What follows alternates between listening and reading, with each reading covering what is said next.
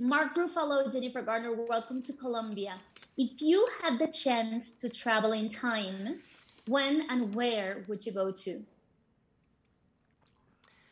Gosh, anywhere in time or in our own lives? Anywhere in time.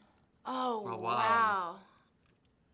I kind of would like to go to a time of like beautiful nationalism, like during World War II or right after, where people were really coming together and we being the best versions of themselves. I want to be inspired by that. I want to go see the Big Bang. Yeah, good one. To see if it actually happened. See what happened. Okay, that could be dangerous, but I'll take it. Yeah, I mean, it probably won't last long, but man, would it be awesome. For the few moments I lasted, it would be amazing. Okay, then come and tell us, please. If you had the chance to change anything, it could be in your past or the past, like the world, what event would you change? Oh my gosh.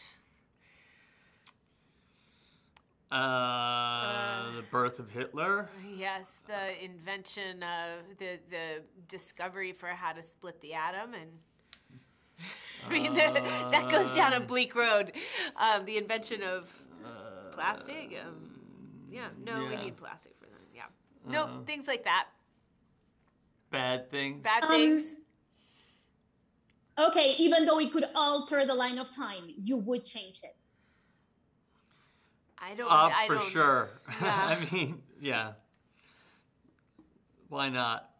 Okay, going into more shallow places. We all remember you guys working together in 13 going on 30, and it's stuck in our minds as 80s childs.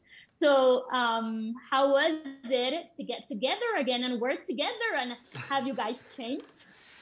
Yeah, we've changed, but we're still essentially the same, I think. We feel pretty at home with each other. I think that's the real story. More so now. Yeah. And really grateful for that. Really grateful for the history and the connection. Yeah. Yeah. It's in a way it's surprising how how we have picked up.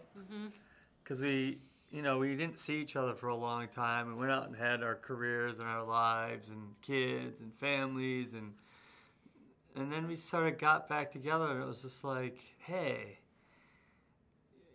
God, man, we've really, what a journey we've been on. Yeah. And we have kind of done it in parallel tracks, and here we are, and we survived it, and we have done well, and we're still the same people we were, those kids back then, but just heavier. Yeah. Deeper. In all ways. We've seen a lot more. Yeah. More gray hairs and more wrinkles. And finally, which 3 words would you choose to describe the Adams Project, each of you? Heart, humor, love. Really fantastic ride. He always does that better. Thank you guys very much. Well, Thank you. I have time to figure it out. Yeah. Thank you. Thank you. Thank you guys for being in Colombia. Thank you so much. Ciao. Wonderful. Thank Adios. you. Adios.